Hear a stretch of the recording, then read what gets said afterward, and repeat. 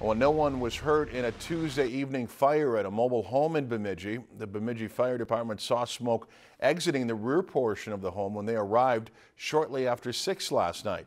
A fire was located in the rear bedroom that was quickly confined and extinguished.